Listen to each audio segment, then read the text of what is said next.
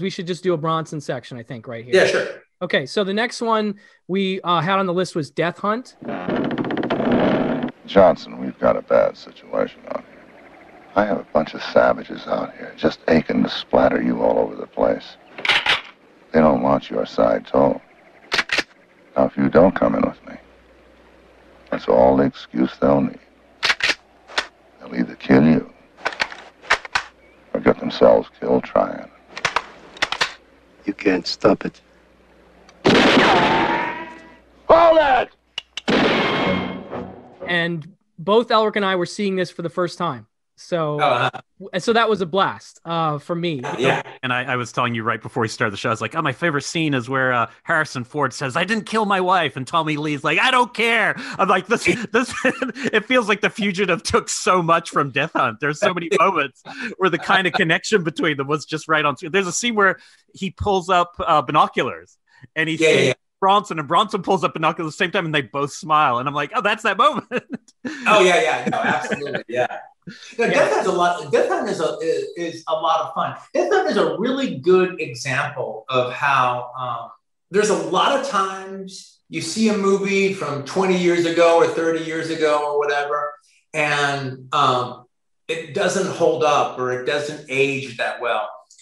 And then there's every once in a while, not every once in a while, but then there's the times that a movie that just seemed okay, fine, entertaining enough when you pay to see it. But as time has gone on, it seems better than that. It seems, oh wow, we didn't realize how good we had it. That was actually pretty interesting. Death Hunt is one of those kind of movies. I remember I saw it when it came out, and it was one of those things where both Bronson and Lee Marvin hadn't been doing the best movies like for the couple years leading up to Death Hunt. And so if they had done this movie 5 years earlier, it would have been like a really big deal that Charles Bronson and Lee Marvin were doing a movie together. They were both still stars, and they were both still stars, but it was they were on the beginning of being passé by the time that they did Death Hunt. And I even remember reading like the Herald Examiner review of Death Hunt, and it was like playing in theaters quickly for a week before it moves to HBO. If you feel entitled, you can go see Death Hunt. And I saw it the week that it came out, and I really liked it. But it didn't really. I didn't think it was that special. I thought it was it was entertaining, and I enjoyed it, and it was well done, and I liked it, and then I forgot about it. And then I watched it on DVD about 10 years ago, and it was, this is better than I remember it being. Actually, this is pretty good. I like this. And some of the things that I remember that I liked about it, like that weird dynamic between those two weird guys on the in the posse, Maury Chaykin and the other guy. I don't know the other guy, but Maury Chaykin. Yeah. Henning Schlemmer or something like that. The guy who looks like John Milius. All right. Yeah. Oh my God, he does. Oh my God, that's hilarious. I liked that way back then. But anyway, so I ended up.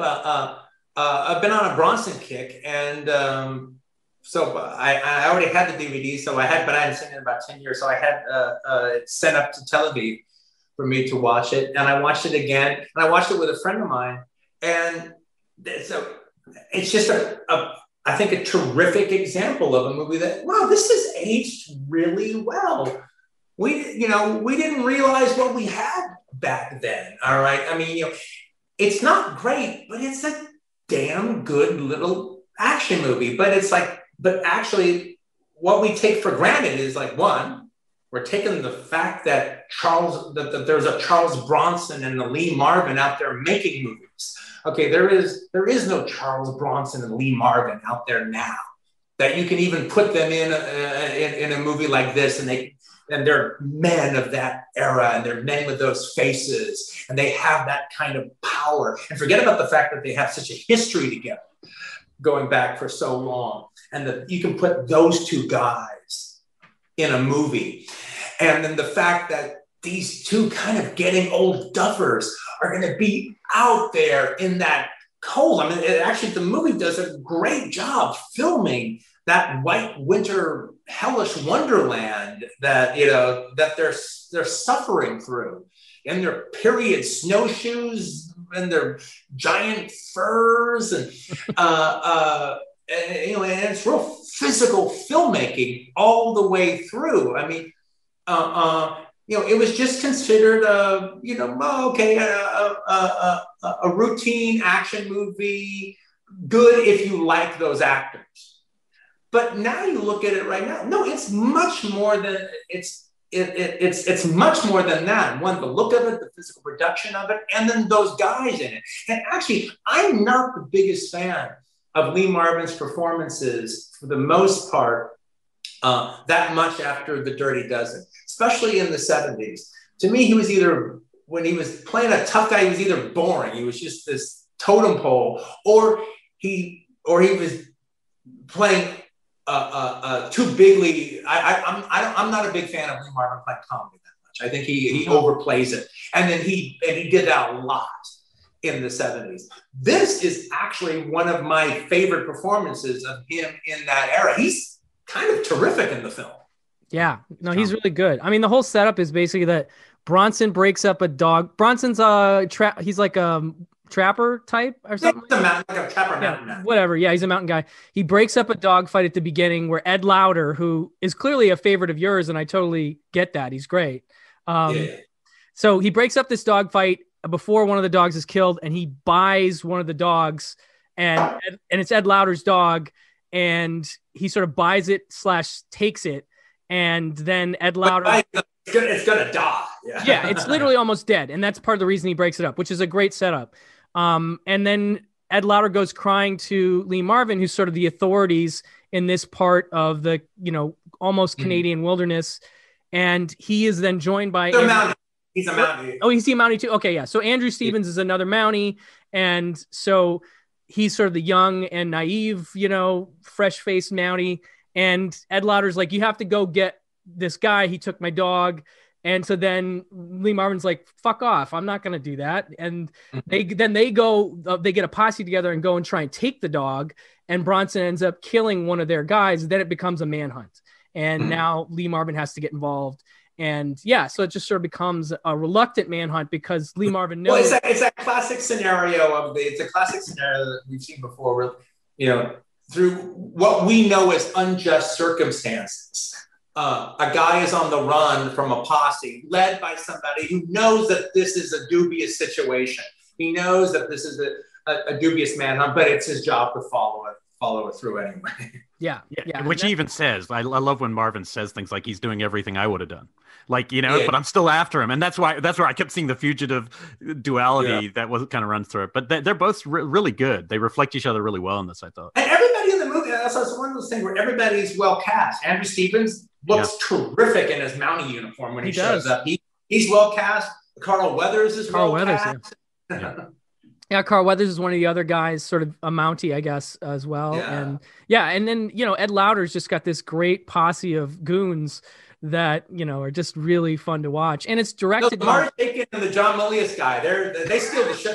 They do. Steal the show. I mean, I think they're really, really interesting. They have a great tension that's always ready to blow up, where you're like, these two are going to kill each other at some point. And that's a great tension to have within an already goony posse. But they also have that exchange back and forth with each other where it's like, and I like this when it happens in a movie. And this is one of the things that actually suggests this movie has a little bit more depth than people gave it credit for, is they keep referring to an incident that happened before, but they don't go into any detail. Like, remember what you did? Somebody's name, right? Yeah, somebody's name. It's somebody's name. They keep saying it. Yeah. Yeah. And it almost suggests like there was like a homosexual encounter or something, but like it's never clear. Like, I told you don't bring that up. What, you don't want me to bring up Bernard? I told you don't bring that up. Bernard. Yeah. Oh my God, it's so funny. Yeah, I like Maury Chaykin a lot, and it's like one of my favorite Maury Chaykin roles ever. He's just so much fun in it. It's one of my favorite Maury Chaykin roles too. He's terrific at it. Yeah.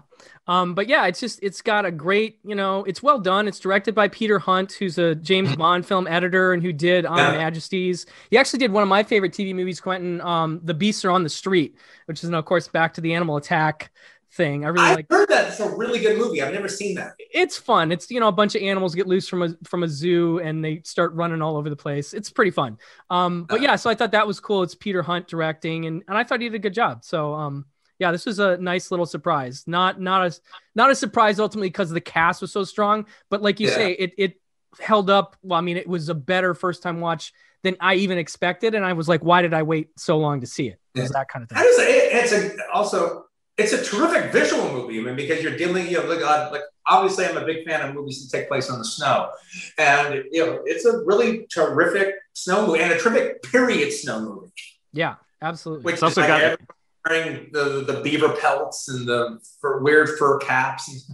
And it's a couple years before First Blood, and I remember when I first saw First Blood, the scene that always stuck with me was when he jumps off a cliff into a tree. And it has that exact scene a couple years earlier, He has a cleaner landing in this, but yeah. No, so that one's really solid. I definitely recommend people check out Death Hunt